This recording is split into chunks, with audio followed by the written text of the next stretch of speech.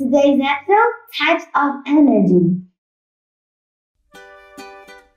Hello students, today we are going to electric using to learn about source of energy. Yay!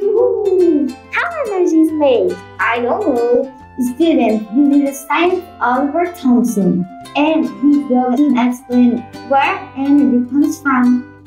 There are two types of energy, the renewable energy and non-renewable energy. Renewables are energies that don't end and don't pollute the earth. The main renewable energies are hydroelectric, that is moved by the water, the eolic, that is moved by the wind, and solar energy, that is produced by the heat of the sun.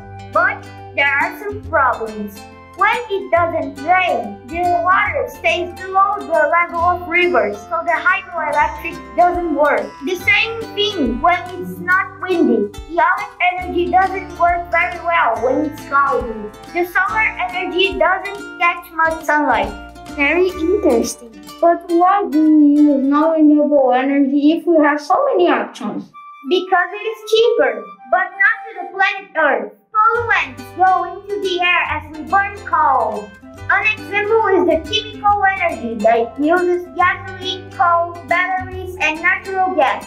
It is very bad for the environment. After a long conversation and very fun day, the school trip ends. The students are very happy to learn about the source of energy, and they return to their house with some knowledge of energy.